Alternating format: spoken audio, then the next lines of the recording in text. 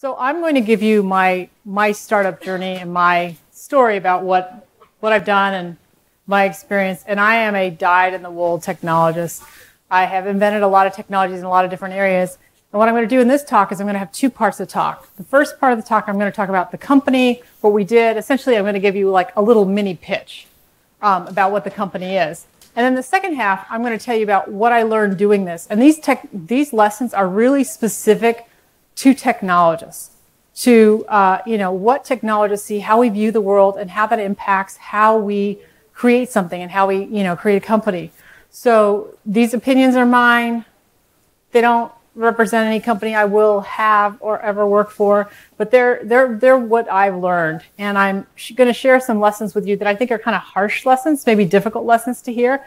And the reason I'm sharing them with you is because I actually want more women doing startups. I want more women to, so I want to give you these harsh lessons so you be prepared. This is what it is, and kind of know when you're getting into it. And I don't think I knew when I started what I was doing.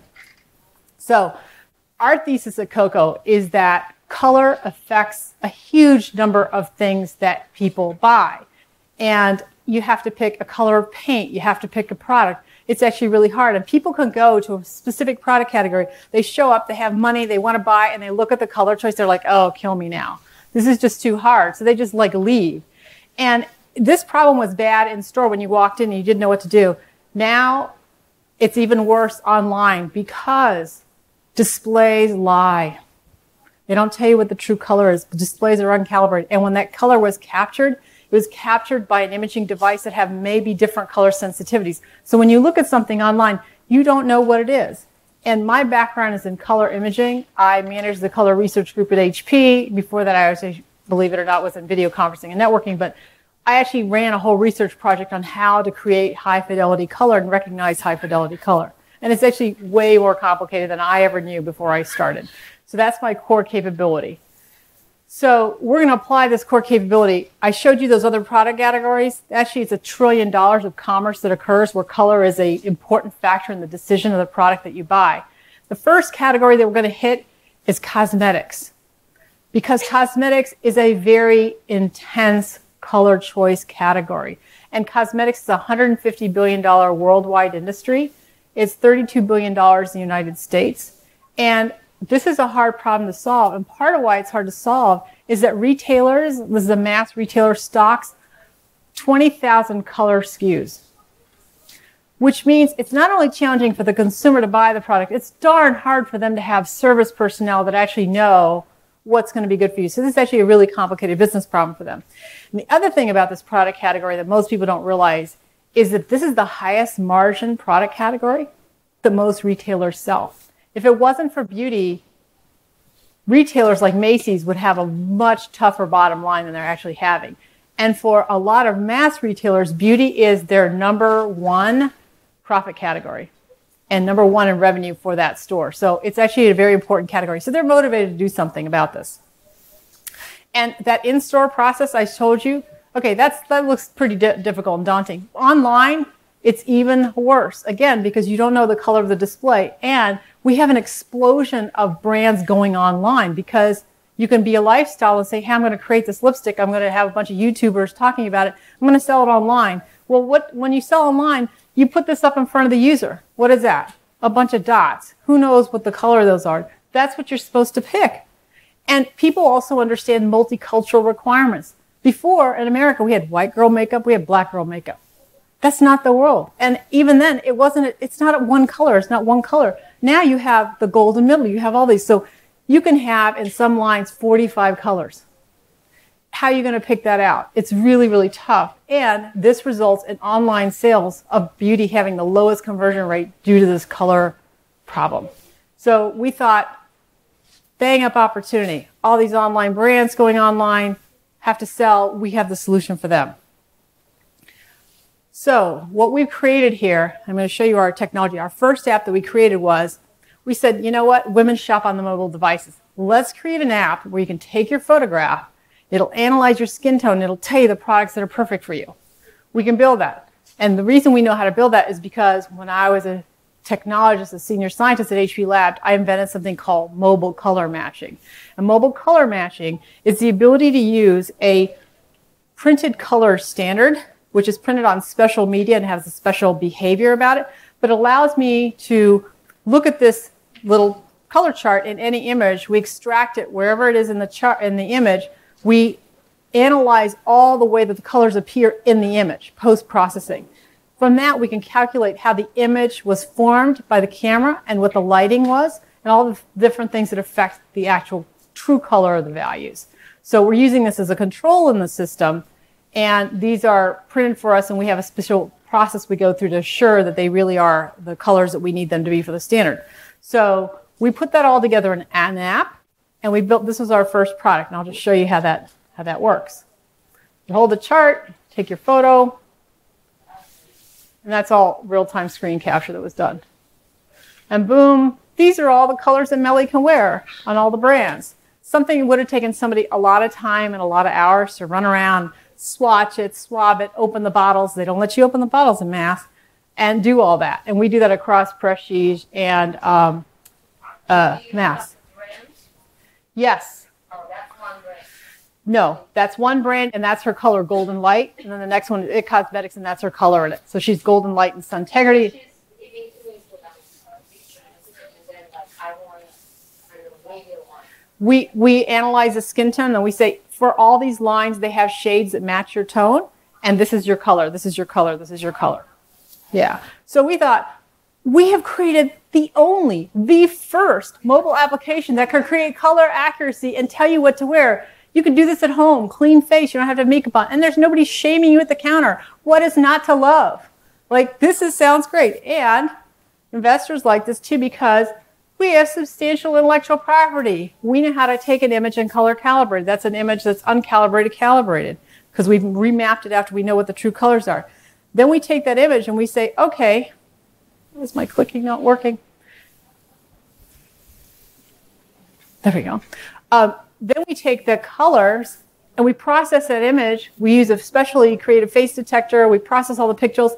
And to our data scientists, a woman is nothing more than a three-dimensional color distribution. They're sad to find out that's all she is.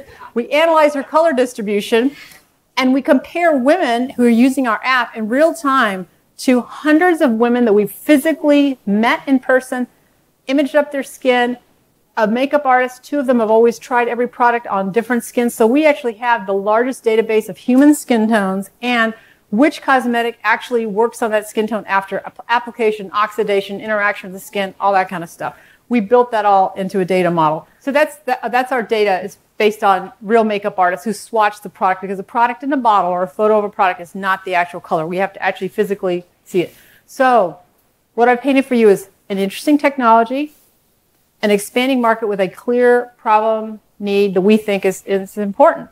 And we have growth in that market, and we have a really high margin product that you think the retailers would be very, very focused on solving. So up till now, that's all about Kokko, and that's what we've done. So I assembled a group of technologists. We built our first application. We thought, okay, this is great. We're in good shape. Now I'm going to go into the lessons of this. So the lessons from the journey for me are, things I learned trying to solve this problem, trying to solve the problem. And it turns out the problem I'm trying to solve that I haven't solved yet is, what is our business exactly, right? I'm a technologist I'm really a technologist who loves to solve problems, and I really use the user as my guiding principle. So she can't buy, let's help her. The retailer can't sell, let's figure out how to help that retailer. But what I hadn't really figured out is exactly who's going to pay for this. And how. So in that, great market opportunity, but what I haven't connected is the dots between who's going to pay for this and how they're going to pay for it and how we're going to sell it to them. So that was our big problem. And you can see that in the slides I showed you. Like, I never really covered the business model. I covered the technology, I covered the opportunity, but I didn't cover the business model. And that was actually our big challenge that we had to figure out. And so as a technologist, oh my God, create something where you got a whole new business model in addition to a whole new technology. That was 2 levels of complexity I didn't realize I was taking on. So let me talk about that. But I think, okay, I'm in Silicon Valley. I can raise money to figure out that. We got technology nobody else has. People think it's cool. I'll go raise money. I read every day in TechCrunch. You just go out there and you raise money. Turns out, no. When you read these articles in TechCrunch and how somebody sauntered into a VC's office in their hoodie and they asked for money and they got $5 million before they walked out, typically a young guy, like that's what you read and you think, well, my idea is good. Of course you think your idea is good. You just quit your job to do the idea, right? You're pretty vested in it. But is it really a great idea? How do you know? And so how do you know it's a great idea? Is you've gotten some validation. But the truth is when you read those articles in TechCrunch, and I swear it's a misinformation service, it's fun entertainment to read about these stories. But the truth is that $5 million that somebody got, it was from a VC who had already funded them before on their other venture. Or somebody who came from that space. And the VC raised money because they said they were going to deploy capital into a particular segment, and this person was from that segment. And that's the boring stuff you don't read about. It's not talked about, but really, there's always a backstory. So dig for the backstory. You'll find logic there between why things happen.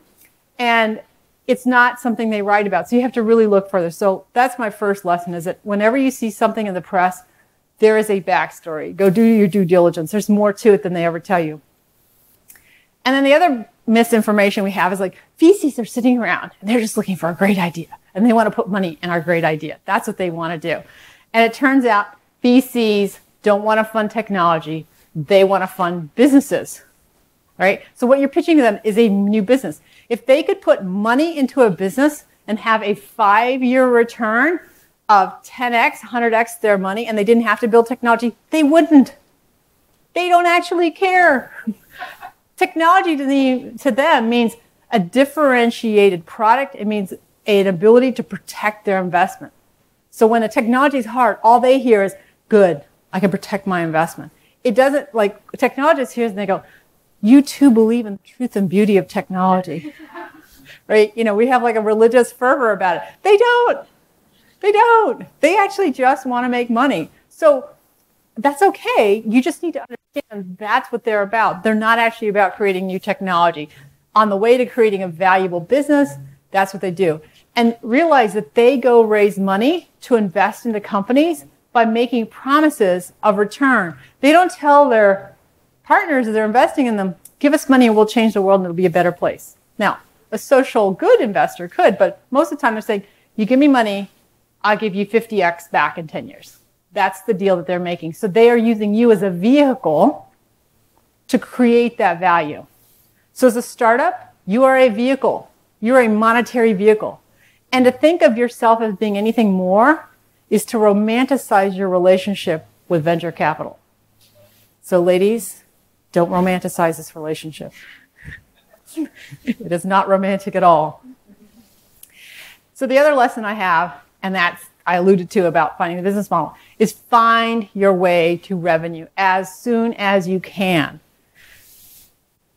And the reason for that is that revenue solves so many problems. When you walk up to a VC and say, I have an interesting idea, they're like, okay, it's an interesting idea. Is the market worth doing? Can you build a product around the idea? Because, right, we had technology, then we had to actually create a product which has a whole user experience with that, and then it has to get deployed. And if you say you got revenue, it proves you had a technology that worked, you have a product in the market, you were able to find a customer. Because let me tell you, if you're a startup compared to like being from a large enterprise, finding that customer and getting them to engage with you is really, really hard. And as technologists, we do not appreciate the level of work that it takes to get a customer to talk to you and for them to use a new technology. The first question is, well, who else is using it?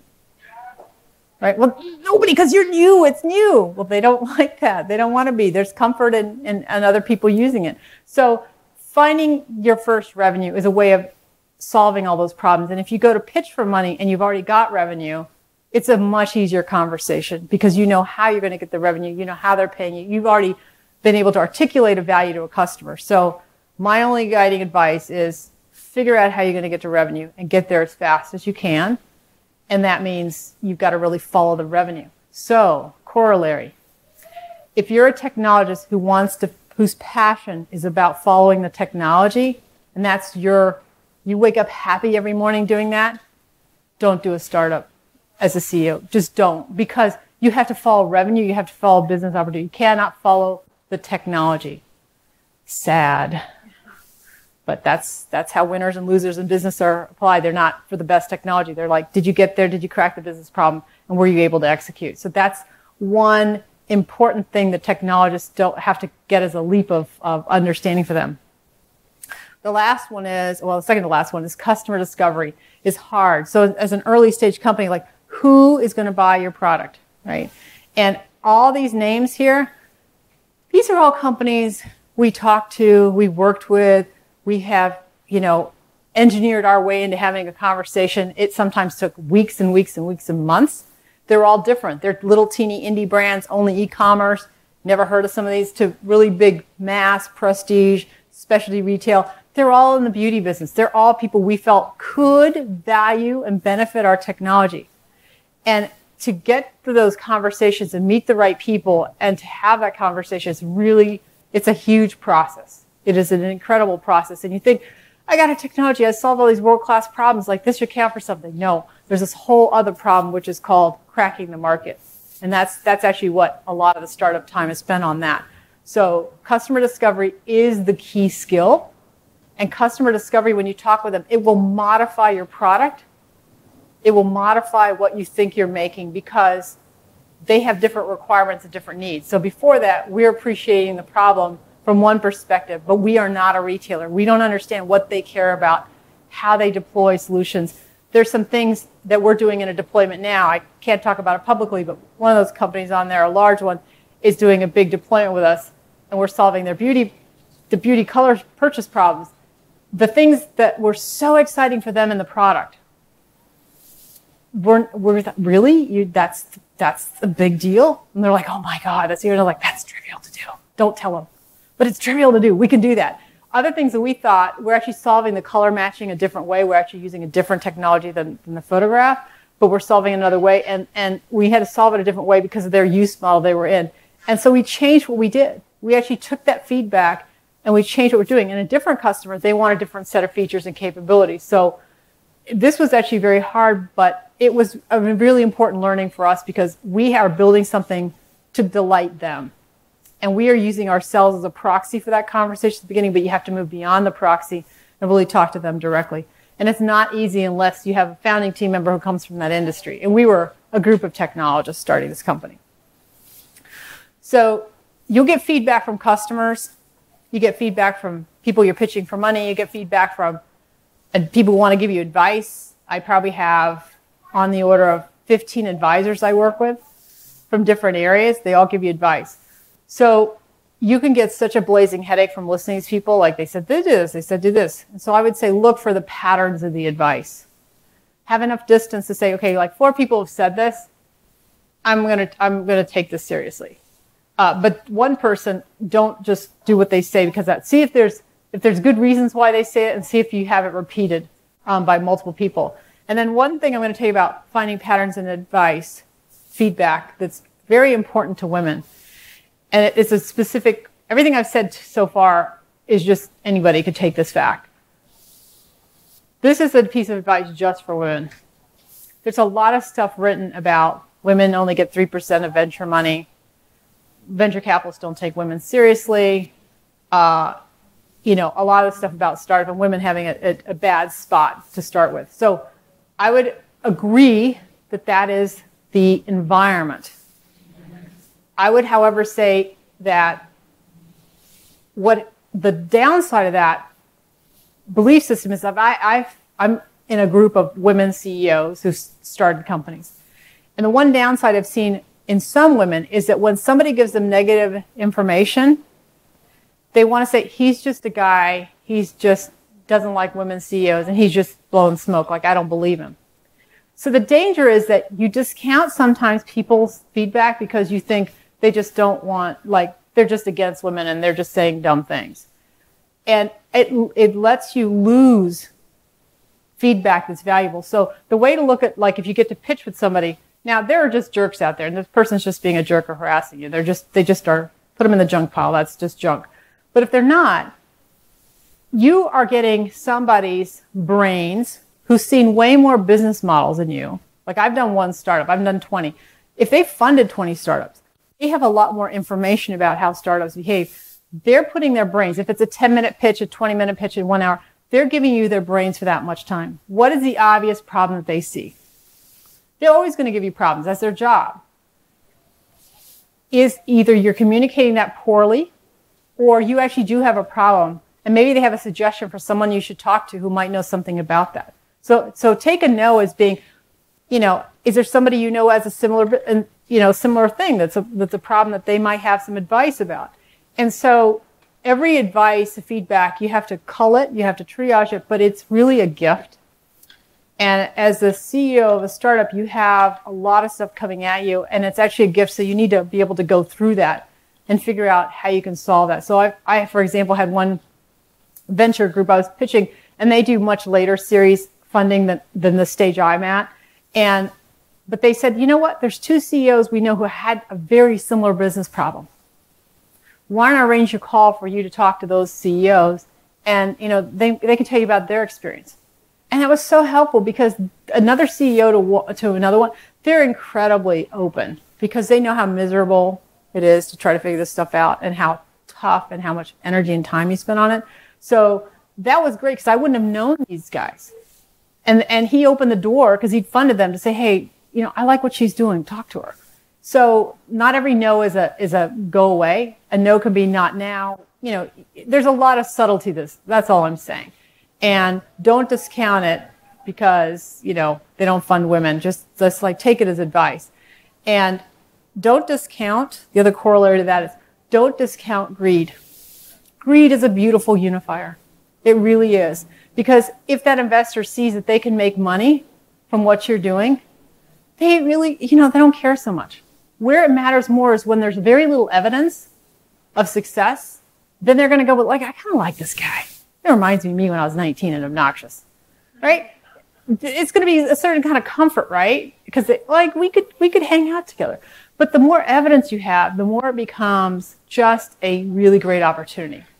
So greed is your friend. It's a unifier. If they think they can make money investing in you, they're much more likely to, regardless of how they feel about, would they want to play golf with you or not.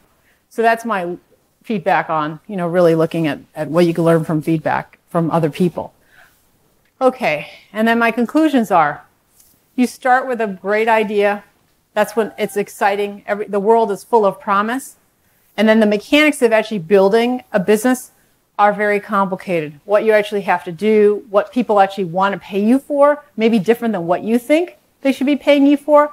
And that's the hard work of the startup, is to find that repeatable business model and be able to create something that has the opportunity for high value growth.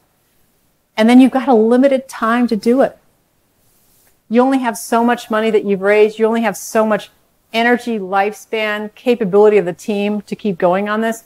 And so you're running a clock the whole time. So you have to be very time efficient with what you do, and also just realize there's only so long before people are they're exhausted. They can't do this anymore. And that actually is what kills startups. You just get too tired. You just can't do it anymore.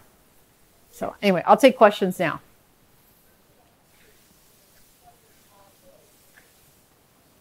I'm happy to take questions if anybody likes them. Yeah. I'm just reflecting your slides in my mind. You talked about one of the challenges that we should address, where we should find a path to revenue. Yeah. Could you speak a little bit about that for your personal journey? Is the reflection? Yeah. The challenge? Yeah. So I thought the hard thing is building technology, and about halfway through this, a little less than halfway through, I realized salespeople are gods. I worship salespeople at this point. I really do.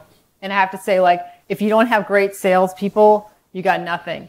And if you're a little company and you don't have a salesperson does that job. Every job that doesn't get done by somebody, it's the CEO's job. You do all the jobs. If there's nobody there who can do that, guess what? You get to do that job. So I had to kind of learn to do that, and I had to learn the mechanics of it. But it's a skill.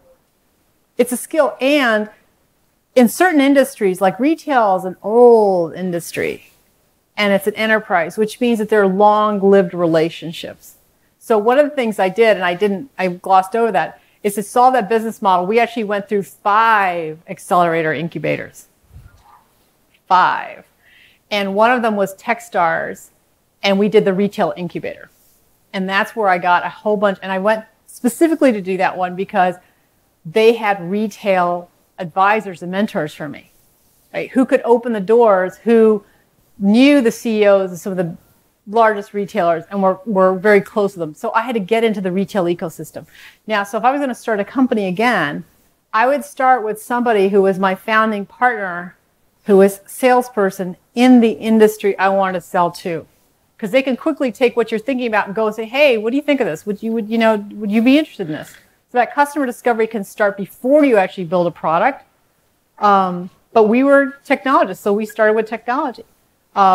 I think that starting with sales and having a very strong sales support, that's something that I did not fully appreciate, and I appreciate it every day now. I learned that lesson.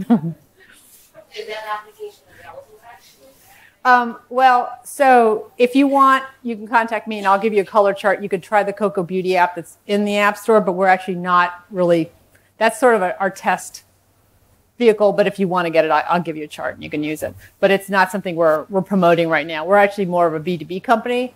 That app was in there for consumer testing and for feedback and stuff, but we're not actively marketing it to consumers directly. I will give you a chart. I'll give it to you. I mean, you will have this application linked to that.